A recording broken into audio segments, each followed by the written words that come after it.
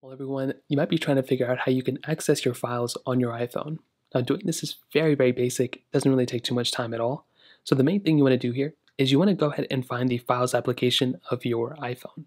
So, you can do this by either swiping down and searching up Files right here, just like so.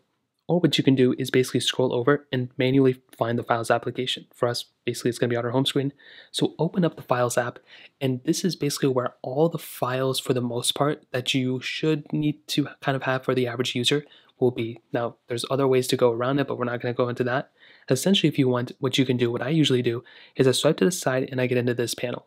Now, on my iPhone right here, there's two different things. You can have your Google Drive, you can have all sorts of things set up here. But what I do is I click on my iPhone, and normally I will have folders and everything set up within here.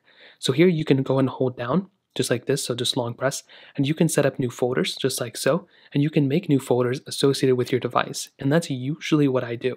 On my personal phone, all of my downloads, all of my files that I usually will use on my device will be right here. Now you also see iCloud Drive.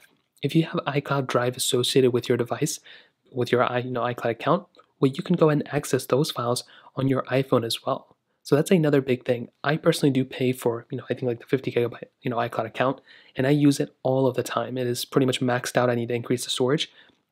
So this is another way you can go and access not only files on your iPhone, but on your iCloud account as well.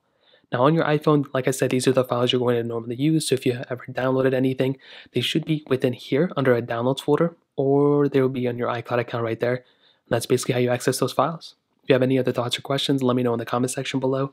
Hit the like button, that would mean so much, but definitely hit that subscribe button.